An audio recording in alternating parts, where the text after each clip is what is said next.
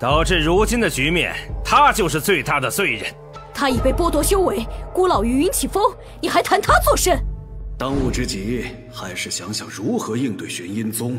宗主，首席弟子王恒即将突破临绝境，我们可将修炼资源全部投入给他，未必不能为我心目宗胜过玄阴宗。加大圣女与王恒的修炼资源投入，同时联系下青云山吧。是。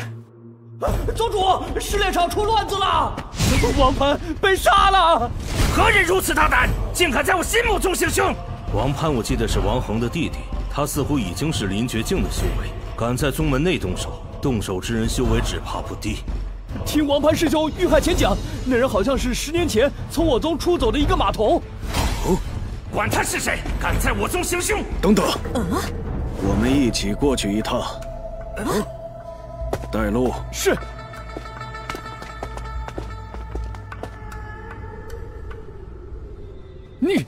你可知道王师兄是首席弟子王恒的弟弟？你居然杀了他！是谁竟敢害我弟弟？就是你吗？围起来，要我偿命！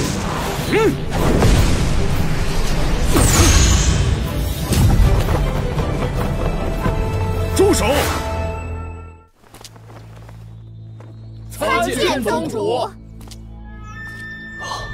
果然是他，当年和太上长老坐而论道的那个年轻人。宗主，就是这人杀害我弟弟。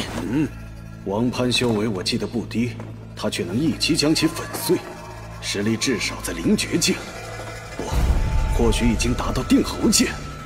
他当初一个没有修为的马童，短短10年内修为能大涨至此，太也焚心术大概率就是被他带走的。但他如今回来又是干什么？难不成是主动把太也焚心术送回来？宗主，就是他杀了王师兄，而且王师兄生前有说，上任圣女就是和他。啊！是你，就是你害得燕寒前途尽毁！死！受死！师妹住手！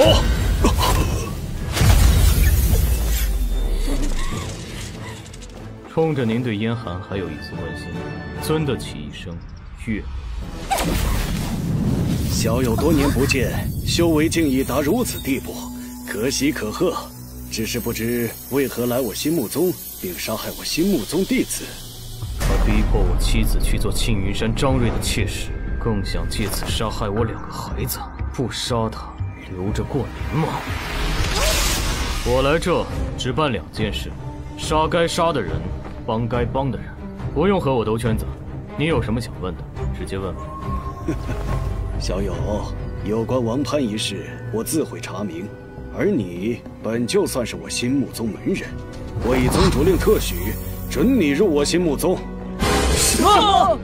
马元，带新弟子去休息。是，请吧。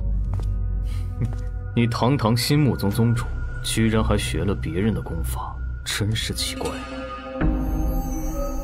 宗主，那家伙可是杀害了我弟弟，你怎么能这么放过他，还让他加入了心目宗？是啊，宗主。我断定，我宗遗失的太也焚心术就在他身上，但此子性子刚毅，强逼只会适得其反，所以我们要攻其软肋，召石岩寒来大唐议事。叔父，想办法在宗主之前拿到太也焚心术，你就是心目宗最大的功臣。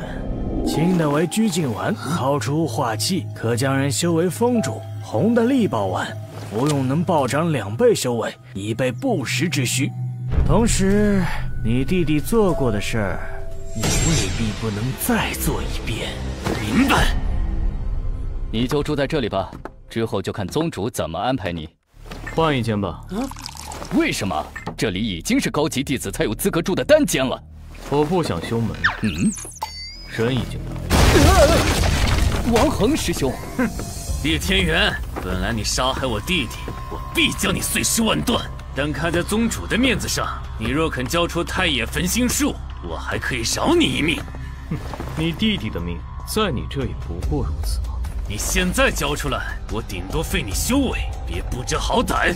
你要知道，你那姘头石岩寒现在已经被宗主叫过去了。她以前毕竟是圣女，老子是师不凡，还有个做长老的娘，宗门仅仅是封了她的修为，把她关在云起峰上。但现在她牵扯到了本宗秘术，有些折磨人的手段当初不用，不代表如今依旧不用。你现在老实交出来，我可以替你向宗门游说，他不用受什么苦，不然万箭穿心之苦他可有的受。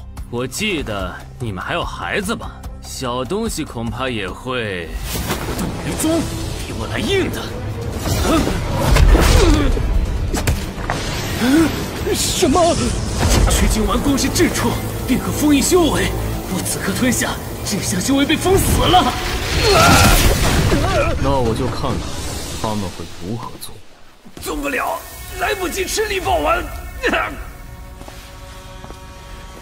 本来还想等他出关再说的，哼！想不到他悟性这么差，这么久了还没出关。